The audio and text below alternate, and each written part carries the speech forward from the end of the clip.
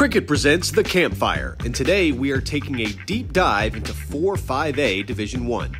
The teams in this primarily Fort Worth ISD district include Arlington Heights, Northside, Pascal, Polytech, South Hills, Trimble Tech, O.D. Wyatt, Chisholm Trail, and Saginaw.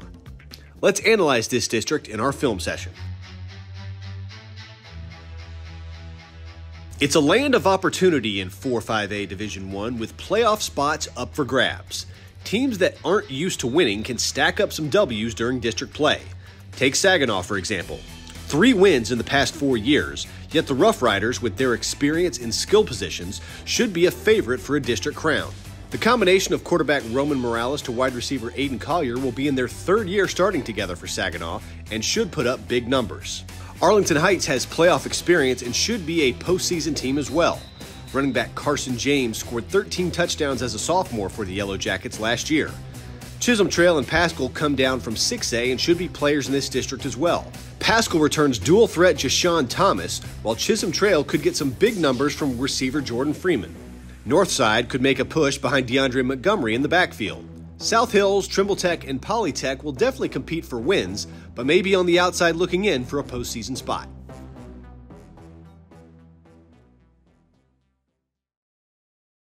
The Campfire is presented by Cricket. Smile, you're on Cricket. We love easy. 4! Yeah! Give your taste buds that winning feeling with the new boneless Whataburger from Whataburger. Crispy, tender bites of chicken tossed in your choice of sauce. The Campfire is brought to you by your Texas Kubota dealers, home of the #1 selling subcompact tractor in Texas. Kubota, together we do more. For an even deeper look at 4-5A Division 1, here's producer Ward Fasold and insider Matt Diggs with the District Breakdown. All right, it's District Breakdown time. We are heading to Fort Worth to talk a little 4-5A Division 2. My guy Diggs, he's always ready. I'm ready. And there's playoff spots to be had, so you know these Fort Worth teams are ready, plus Saginaw. Boy, you look up and down this list, there's not a lot of playoff history in the recent few years with a lot of these teams, except for maybe Arlington Heights and O.D. Wyatt's made it a couple times. Talk to me about how you even begin to dissect this district and who you might see come out of there. You know, when I do with this kind of a district, because we got 6A teams coming down, we've got 5A teams moving around and trying to figure all this out, and it's a completely new alignment.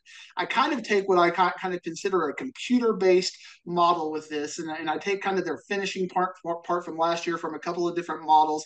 Then I put the Diggs effect on it. I was like, okay, well, I think this was dumb. I think this was good. And then I kind of create my own computer model, and then I kind of look at what they've got coming back and what I like and their coaching staff. And then, Ward, I have a district breakdown for you ready to go right there. All and right. It's fresh for you. And the team I like at #1 in this district is Arlington Heights. This is a team that has built up a little bit of tradition. It's my favorite aesthetic school, by the way. Anytime you drive down I-30, you see Arlington Heights, you know you're seeing something special. I love Arlington Heights. They've gotten some of those players back from other schools, and now all of a sudden that offensive line is consistently good, and they're good in the foundation. Now you got a running back who can give them that identity that Brian Furch gave them. 13 touchdowns, Ward, as a freshman. I like Arlington Heights to be able to replicate that. Take me on the Diggs trail and tell me who the top 9 are in this district. My #1 school, Arlington Heights. Fort Worth Pascal, the Pascal Panthers, I've got them at #2. The Rough Riders, Saginaw, #3. Chisholm Trail, Coach Holmes is going to be friends with me again at #4. Fort Worth Wyatt, the Chaparrals at #5. Northside, the Steers at #6. South Hills, the Scorpions. I like saying all the mascots right now. I know you do. I'm very excited because how can I not say the Parrots? Right. Fort Worth Poly at #8, and then Trimble Tech at #9. All right, brother, we're going to move on to 5-5A Division 1 up in Frisco, moving from Fort Worth to Frisco, and talk about those teams. But, Diggsy, man, I always appreciate you joining me. Thank you for having us, and I understand we might have a special guest next week. That's right, special guest. We'll see what happens. We'll post the entire breakdown segment this Wednesday on our social media pages. Now let's take a look at some game changers and our players on the rise, brought to you by Parker University. At Northside, DeAndre Montgomery was a first-team All-District selection at running back for the Steers. That should translate nicely in the new 4-5A Division 1. As a junior, he ran for 764 yards and 9 touchdowns. Montgomery also caught 16 passes out of the backfield. DeAndre runs a 4.5 40 and will be an impact player in this district. A lot of talent has left the O.D. Wyatt roster, but athlete Javorsky Lane Jr. will still be a playmaker for the Chaps. Lane has the pedigree as his father by the same name was a standout fullback at Texas A&M and went on to play for the Miami Dolphins. Javorsky Jr. was all over the field for the Chaparrals as a sophomore, as he saw time as a running back, wide receiver, and quarterback. While he excels on the gridiron, he may be more talented on the diamond, where he was on the 15 and under USA team and is committed to play baseball at Texas A&M. Saginaw's Aiden Collier is a catch-and-go type receiver for the Rough Riders. Collier caught 23 balls for 526 yards and 4 touchdowns for a 1-9 Saginaw team. Now in a more favorable district, Collier should get more opportunities to make explosive plays on the gridiron. Aiden plays in all 3 phases of the game, as he also had a pick 6 and a kickoff return for a score as well.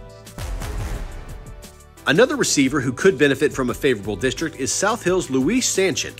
Last year, despite the Scorpions going winless, Sanchin was second team all-district as a receiver. Luis has good concentration and can turn small gains into big ones.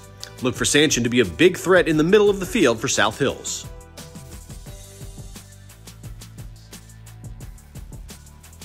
Players on the Rise is brought to you by Parker University. Do you or your student want a career training the world's best athletes? Check out our bachelor's degree in strength and human performance today.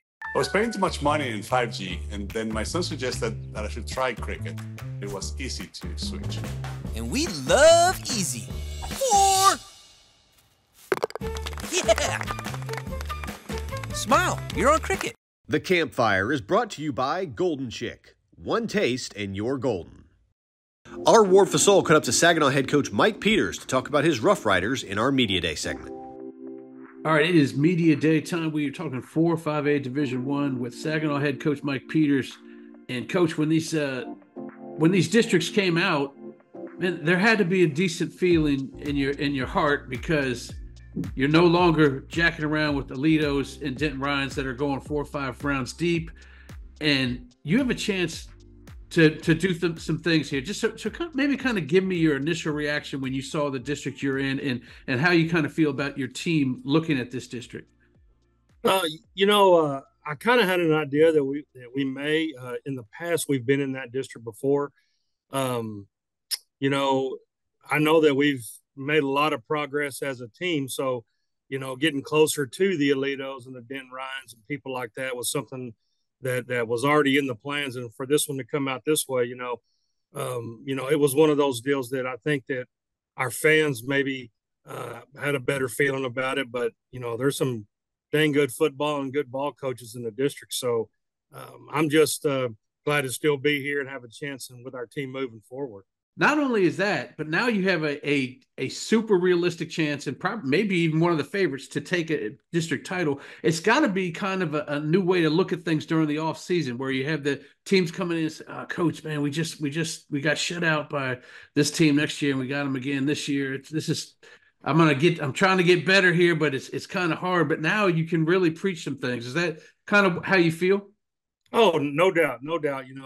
Off season, from February on, it's had a different feel to it, because as much as you talk kids up, you're right. There's a few teams in this state that it's hard for anybody to match up with, and when they're not on your schedule anymore, it's something that the kids notice and the coaches notice, and just that each and every week for 10 weeks in a row, you're going to have an opportunity to compete, and if you play well enough, you got a chance to win. That's always a big, booster going through off season, working into the summer. I appreciate you joining me, Coach Peters. We will talk to you and see you guys later down this road. Yes, sir. Anytime, man. You just get a hold of me. You can catch the entire interview Friday on our social media channels. That's going to do it for this week's Campfire. Next week, we will analyze 5-5A Division I. Until then, have a great week, everybody.